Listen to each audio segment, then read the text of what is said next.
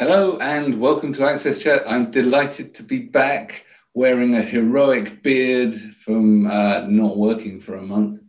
And I'm delighted to welcome Joschi Kuphal, who is the guy in charge of Tollwerk and also responsible for Accessibility Club in Germany, a friend of one of our dear friends, Beatriz Gonzalez Meides. So really glad to have you here on AXSChat and to be back in the saddle after a month out playing around, lounging around, doing nothing, enjoying the sun, drinking caipirinhas on the beach. So welcome. Hello. Nice to be here. Yeah, glad to have you. And so can you tell us a bit about your journey into accessibility and start, because I know you do a lot, talking about Accessibility Club and some of the events that you run and all of the work that you're doing, which is really great in Germany. Sure. Well, I have to begin with that I cannot really remember when and how I really started working on accessibility topics. I'm in my late 40s and I started doing websites in the mid of the 90s, so it's quite a long time. And you probably know that at that time there was just HTML and CSS and beginning of JavaScript, and so I was really like learning it from the very beginning and with the most primitive building blocks. And I think if you do that, then you cannot really work around accessibility. So kind of this has always been part of my work, but it was not the main focus until I can't really remember, maybe 2005, 2008 or something around that time. So that was actually when we started to put a little bit more focus on that. And it became really intense when we started something that was called an Open Device Lab. I don't know if you know what an Open Device Lab is, but that's it was kind of a community from 2013 and the following years. And a friend of mine, it's Jeremy Keith from Brighton in England.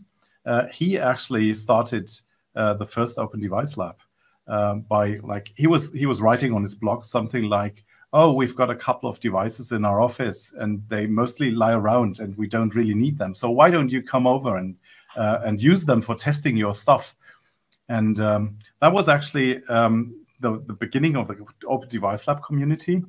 And we kind of took note of this, and it really, this was actually what we were needing at that time as well. So we were jumping on that train, and we founded an Open Device Lab here in Nuremberg, and I think we were the second or third in Germany or something, and we quickly became the biggest one in terms of devices and stuff.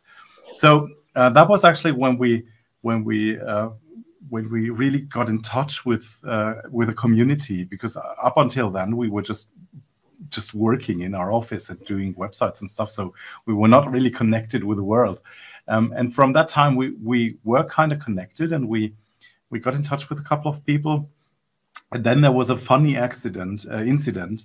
There was a mailing list around these Open Device Labs, and there was an American woman, and she posted into that mailing list, "I would like to give you some money. Someone can apply for this money."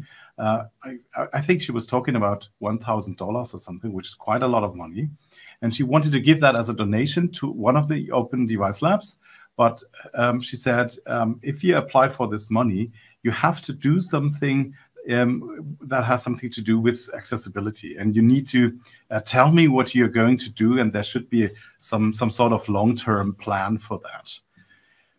And I was thinking, oh, that's a nice situation. I would really love to get that money. And we're also a bit into accessibility, but what could we do actually? And then I was calling a friend of mine. You might know him. It's Marco Zehe, who worked for Mozilla until recently. And I asked him, Marco, if you had 1,000 euros or dollars or whatever, what would you actually buy for an Open Device Lab? What would be nice for an Open Device Lab? And then he said, Well, I probably wouldn't buy a device, but I would buy a screen reader license, because that's actually really interesting for people to come over and test with that. Yeah. And I said, okay, this is great. And he got me in touch with a guy. He's living in Nuremberg, actually, and he is he's like a dealer for assistive technology. So he actually gave us, or we got a developer's license for JAWS, actually. So that was the beginning of of the official part of accessibility work we did. Because when he handed me over the license for JAWS, he said, it's really nice that you've got a screen reader license now, but the problem is that you actually don't know how to work with it. So you need some sort of training, because if there are people coming to your office, to your open device lab, and want to test with a screen reader, you can't really explain what to do. So you should get training with that. And that was actually the beginning of the Accessibility Club, because I thought he was so right. And then I just had the idea, okay, I could gather a couple of like web designers, web developers, and just lock them in one room with him and his screen reader, and he could just show his screen reader. And that's what we did. We were like, I think 9 or 10 people. There are the photos on the Flickr I just sent you, actually. It was in 2014, and we met at the local co-working space, really small group. And like the guy was showing his screen reader, and we actually planned to do this for 1 hour or 2 hours. In the end, they threw us out at like after 4 hours, and we saw that there are so many things we could do, actually. And so that was actually when the Accessibility Club started. That was the first meetup. Wow. And over the years, it got bigger and bigger after that. So we did a couple of smaller events here in Nuremberg. Then we went to Berlin. Then we had, in the end, in 2018, we had a big conference there. And in 2019, we had a 2-day summit with conference and workshops and stuff. So it kind of grew over the years. And then came the pandemic, obviously. Yeah, we'll see what's going to happen next. So that was actually my path into the accessibility work. And I think around 5 years ago or something, we decided to go all in with my agency. So that was when we started, like we made a new website, and we wrote there that we're just doing accessibility stuff and not doing anything else any longer, which is not really true, because obviously we still have got a background with all sorts of web topics, but that's like the main theme in the meantime. So we don't really talk about the other stuff any longer. So Joschi, welcome to the program. And I think you brought up such an important point about your accessibility club, because I remember one time I was training a client, a large healthcare client, and I brought in a gentleman that worked for me at the time, and his nickname was Mr. Jaws, because he was so good at the screen reader. He was so good that you sort of didn't want him only to test with accessibility, because he knew so many workarounds that a novice user would not know, that you would have false negatives, false positives. But I remember something happened and something went wrong with the screens. Something went wrong with the computer. So we called in during the class. We had a full class. We called in the IT guy, and he came in and he took one look at the computer without a screen and was like, I have no idea how to do this. And then they worked together and the class watched. And it was so fascinating, because in the first place we were saying, can you turn down that speaking speed? Because it was gibberish to me and to most of us, right? So what happened in trying to solve this problem on the fly in training, which happens, the education that we all got about how brilliant this man was, and we should not be feeling sorry for him. We should feel sorry for ourselves that we're not as good as technologists he is. It was very powerful. But so I think something often I see left out of the conversations is the understanding of how assistive technology complements accessibility.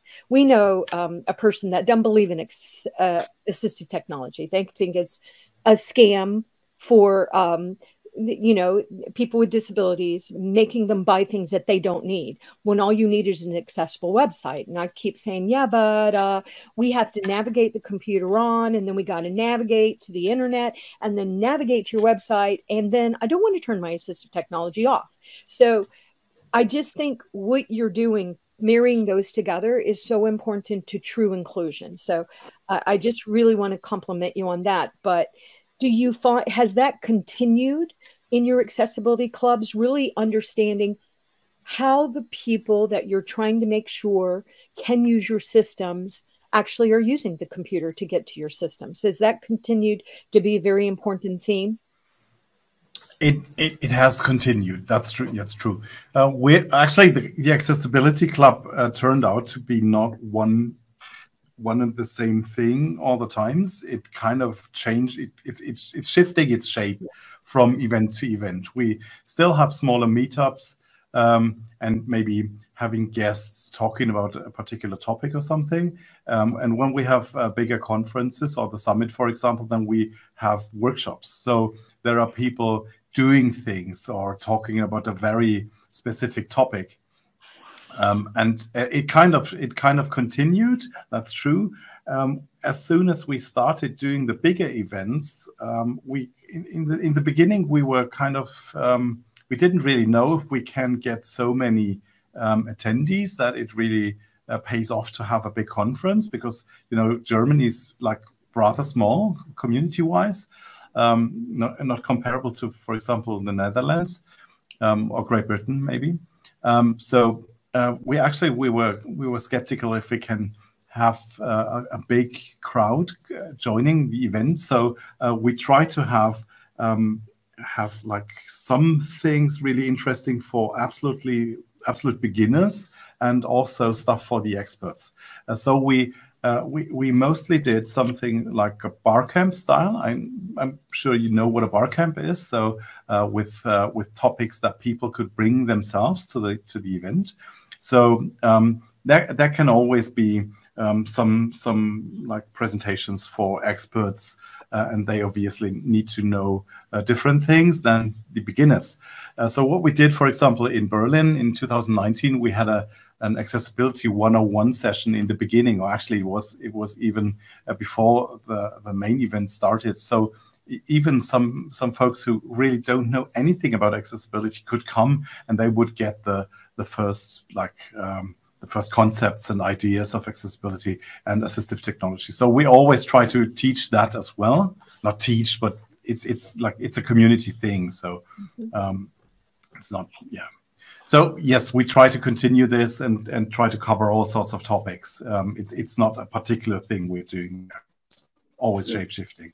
Agree. So I know Antonia's got a question, but you mentioned something that is particularly of interest to me, and that is, you said that the German community is quite small. Now, Germany is not a small country. You said it's smaller than the Netherlands and smaller than the UK. But I know that there is growing interest. So how do you see accessibility progressing in Germany? What will it take to really sort of expand the profession and really get people engaged? Because it is a huge topic. Germany's enacted laws recently around the public sector, and also now for private sector with the European Accessibility Act coming into play. So there's a need for the skills. What do you think it will take to grow the skills and attract people to the profession in Germany? That's the real good question. And if I knew the answer to that, well, the thing is, you're right. I'm seeing progress over the last couple of years. That's true. And I'm watching like the event communities. I'm kind of involved in a couple of other conferences as well, or at least I knew the people running these conferences. And what I really like about them is that I see that accessibility is kind of being mainstreamed in the last couple of years. So there is, for example, the conference of a good friend of mine. The conference is called Beyond Tellerrand, and that's actually just a creativity creativity conference. And of 20 talks the conference has, maybe 3 or 4 in the meantime are about something accessibility, which really changed over the last couple of years. In this particular case, this is also because I'm a close friend of the organizer, and I'm always piggybacking with the Accessibility Club in his conference. So we are running that just on the day before the conference or after the conference, and then we're kind of exchanging speakers. For example, Leonie Watson was talking at Accessibility Club, and then she moved over to be on Tellerrand and was giving a talk there twice in the meantime, and the other way around, obviously, as well. So I think the interest is growing, and accessibility got more visible, which is really, really important. Then what I'm really experiencing is that especially the younger generations, also designers, but also developers, they are really interested in what's going on there. And they are also taking part in these kind of events. So I'm seeing growing interest in that area, actually. And what's really helpful in Germany and in Europe as well, in general, is what you already mentioned, that there are legal things going on and that people must do accessible stuff in the meantime. So that's really helpful, because otherwise I think we wouldn't see any progress, or we wouldn't see that progress we're seeing in the moment. And it will take a little bit more time to really land accessibility in Germany. I think the European Accessibility Act is really important in that sense. That's true. So, Josh, when you are talking within your community, talking with people that are outside your network working on accessibility, what type of feeling do you get from people when you are talking about accessibility? Do they say, "Oh, wow, this is something completely new for me," or they feel, "Well, yeah, this is something I really need to do"? Do you feel the need to explain yourself too much, or people really go and understand and see it and understand the importance? It's also a very good question. You said if I'm talking with people outside of like the accessibility community, the problem is I'm mostly inside. I'm really rarely talking to someone outside of this bubble. So with my team and with my agency, we are trying to we used to work mostly for public authorities and people who really need to do accessible stuff. But at the moment, we try to move back again to other industries which are not public, actually, and we would really like to carry accessibility topics into that area. But when we talk to people there, then it's mostly some companies who are in some way connected with topics like sustainability or other stuff which kind of really goes well together with accessibility. So when we are talking about accessibility topics with them, they mostly already know what I'm talking about. They mostly didn't really work on accessibility, but at least it's rather easy to get them on board.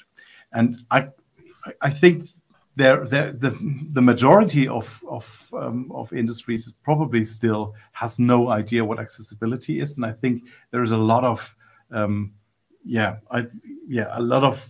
you really need to convince them, and you really need to explain what accessibility is and why it's important. So I think it's not really common yet to know what accessibility is about, unfortunately. Okay, you mentioned before that you no longer own a car. That's true. So, and we know that Germany has a long tradition of public transport, and there's a lot of investment on that. Can you give us, I know that's not our area, but can you give us a little bit of a glimpse? How is that in terms of accessibility? Can people really move, or they need to struggle? They need to. It's just the fact that you want to travel, it becomes a burn. And you find it difficult. How do you see the mobility area in terms of accessibility in Germany? I think this is a difficult topic, and I'm not super into that, but I'm trying to give you what at least I got notice of. I think there are two different perspectives on the mobility community in Germany in general. That is, I experience a lot of people living abroad coming to Germany and thinking that the public transport systems are really, really good. That's at least what they tell me. From the inside of Germany, people are really angry with the public transport system and think it's really bad. So there is like two perspectives on that in general, especially among my friends with disabilities. I think there is a lot of complaints about the public transport system because, for example, the German Bahn, which is like the main company there, just ordered a couple of new trains and they're all not accessible. And people are asking, how can that be? Like in 2022, how can because it's a public, it's owned by the state. So how can that be that they buy inaccessible trains? That was just right now. I was reading some tweets the other day. So that's surprising, I have to say.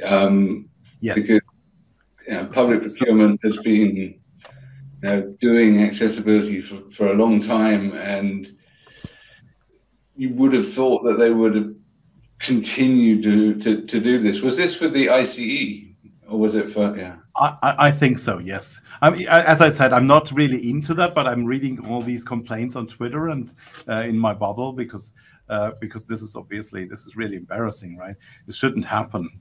Yeah. And I know there is this friend of mine. He's an activist in Germany. He's using a wheelchair. You might know him. He's also the guy who started this ableism project we were talking about earlier. And he's the inventor of Wheelmap. I don't know if you know that one. Yeah. And he's one of these people who are really complaining loudly about such things. And he also started a couple of projects around public transport and especially accessibility of, for example, elevators at train stations, because that's also part of the transport system. And he's really famous for writing a story about one of his journeys with a public transport where he was just left somewhere on the countryside and he couldn't travel on because there was kind of no elevator from the train station to get out of there, and there was no train to get away from there. So it was really famous. So that's a scandal. Yeah, I think it's not uncommon.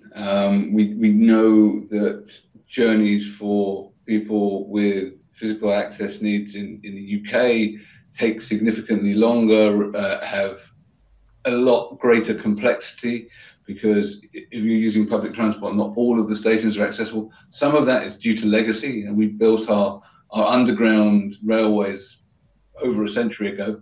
The latest one, which opened actually a couple of days ago, is accessible and it has larger trains, and I'm sure people will find fault, but at least this time around they're planning to make it better.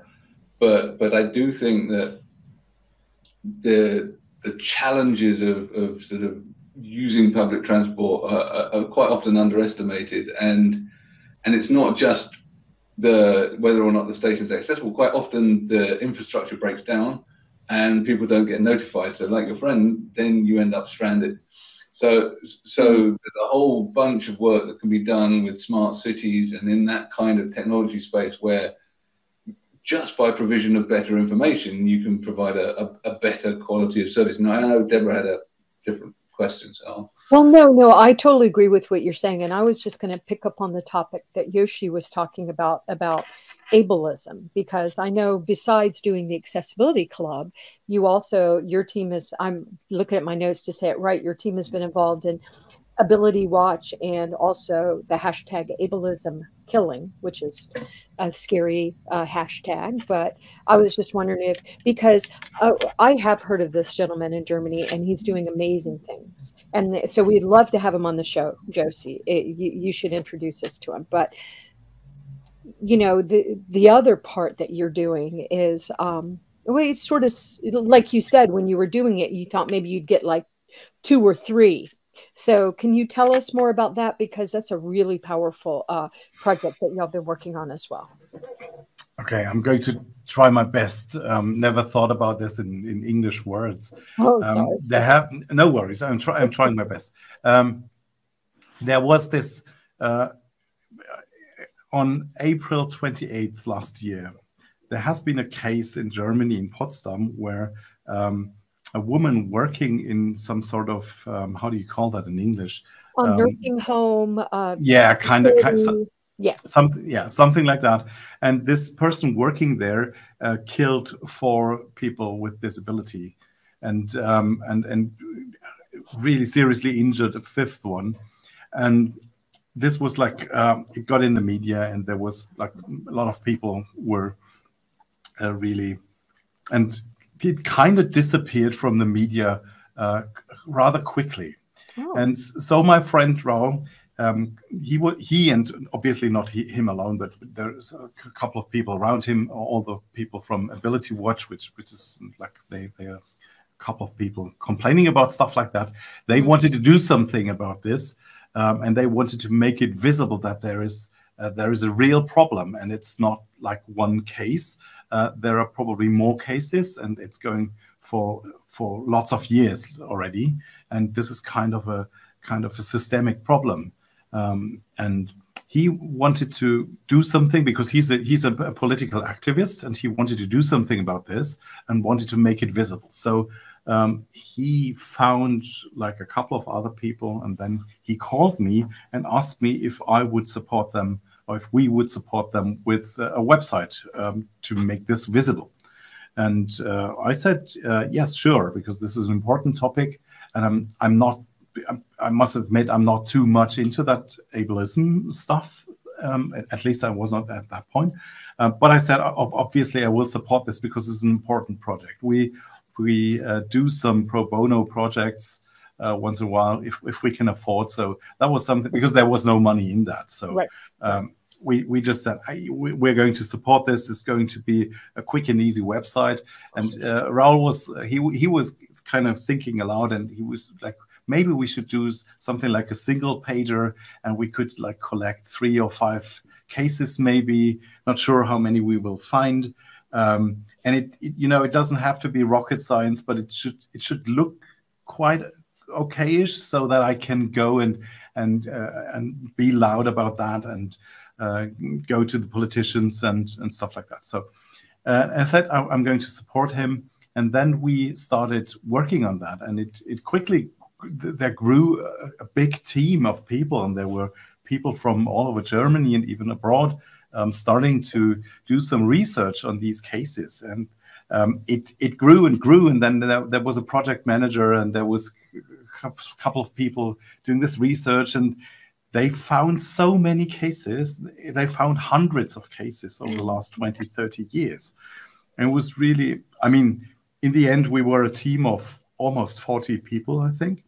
Obviously, a couple of my colleagues here at Tollberg helped building the website, but still we were like 3 or 4 people, or 40 or something. We even had, in this team, there were even coaches for the people doing the research, because it was so depressing to do the research on that. We actually wanted to launch this in September, and then it got November, and then it was end of the year. And finally, because the project grew bigger and bigger, and it took so much time. And in the end, we launched it at the 1-year anniversary of that case in Potsdam back in 2021. And actually, I think next week will be the first team meeting after the launch, and we will get feedback about what was the feedback on the whole project, because obviously I'm going to see all the public media stuff about it, but I didn't really hear about what was the personal feedback. we got so far. So this is going to be interesting, and I know that there's going to happen a lot more in that. I think it was a success, like the project was a success. Obviously, it's a very depressing topic. Right, but it's an important topic that we need to talk about. And True. I love the website. You did a fabulous job. Very easy to navigate. The topic's really hard, but I think, you know, just because a topic is chilling to go into doesn't mean we don't go in and explore it. And I know here in the States, every single one of our states has a disability center that you can report abuse to. Here in Virginia, for example, we have the Disability Law Center. They get so many complaints. And I have a daughter, Joschi, that is 35 years old with Down syndrome. And she actually was in a supported apartment living situation during part of the pandemic and before that.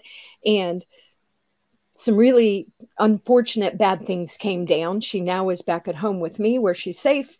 And the group that was working with her actually they did an investigation internally and found that this is what they said. They had violated her civil rights. And I'll be honest with you, it was accidental. They did not mean to do it, but still my daughter suffered the consequences. And to date, even though she's now been home with me for over a year because she came home last May. Now, of course, my husband and her father died in the middle of this, and that didn't help. But she will not sleep with the lights off. She was so traumatized by what happened to her. And yeah, that I didn't like that. But it's so important that we do talk about these things. They cannot be hidden in the darkness. But I would also wonder if you're getting funding now, because this work should continue. And what would be wonderful is what we're supposed to do here in the States. When they get these complaints, they're supposed to investigate it. But there are sadly so many complaints, they can only investigate the worst, the most grievous ones. And that's really very sad as well. Go ahead, Joschi. You asked about the funding, and I'm pretty sure there will be funding. Good. Good. Part of the problem is that that's a crazy situation. This is what we were talking about earlier before we launched that project. Part of the funding now comes from the organizations who actually run the nursing homes and stuff, because they, not just to, I mean, because they have actually, as you said, it's something happens and it's probably accidental. In general, they want to do good stuff, and they really want to eliminate this problem as well. But so it's kind of a difficult situation for them, because they don't want these cases to happen, obviously, right? Because they're charity organizations and stuff. It's kind of difficult, and there will definitely be funding. At least this is what I expect, because this is the part of the project that's not actually my part. We just did the website, kind of. Right. I'm not the political activist in that case. Right. So I think some corporate brands. You have some powerful German corporate brands that are working on accessibility, including us. And so I'd love to see some of the corporate brands step in and help too. But I think that's such a good point that you brought up, that sort of the nursing homes, we call them here assisted living, memory care.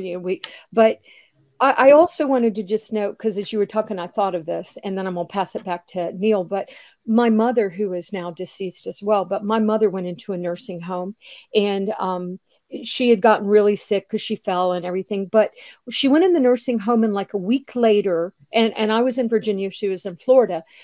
They called me and told me she was in the emergency room. Something had gone on with her heart. And I was so shocked, because that was not what was wrong. But we rushed in, my mom was very ill. She almost died.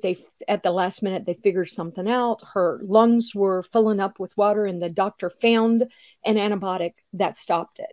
Well, what wound up happening after it was all said and done was the nursing home didn't know what had happened to my mother, but did not tell us, even though it would have saved her life, even though luckily the doctor. So they had Legionnaire's disease, because the apartments had sat so long for years and they forgot to run the water, and they had Legionnaire's disease in these nursing homes, and they knew it. some other residents had gotten it, almost killed my mother, did kill a few women. And so we sued him because, you know, we are the United States. And I think people should be sued when they do stuff like that. They hid it. So that I have no patience with. If it's an accident, let's work together. Let's improve processes. But I just wanted to say that one comment too. And Neil, I know you want to make a comment. And Joschi, let me turn it over to you if you want to comment too. Oh, I was just shocked by the story. I think that the thing that was interesting, we had Andy Imperato on a while back now, about a year ago, and he's a disability rights lawyer, but essentially they are paid by the state to sue the state. So it's a very similar sort of situation. You know, the state knows that it needs to be held accountable here. So it's Disability Rights California. So and so they pay DRC to do the work of holding them to account. So I think that it's a model that does work, because you can't really police yourselves. You know, we know that self-policing doesn't work very well in industry. So it's good to see that happening. And really important work that you've been doing. We're pretty much on at the end of our time, so I'd like to thank you very much for joining us today, and really looking forward to a very vibrant Twitter chat. I need to thank My Clear Text for keeping us captioned, and it's good to be back. Thank you for having me. It was fun. We've missed Neil and Joschi. We love your work, and our entire community wants to get behind what you're doing. So I'm so glad that you're on AXSChat today. Thank you so much for your work. Thank you.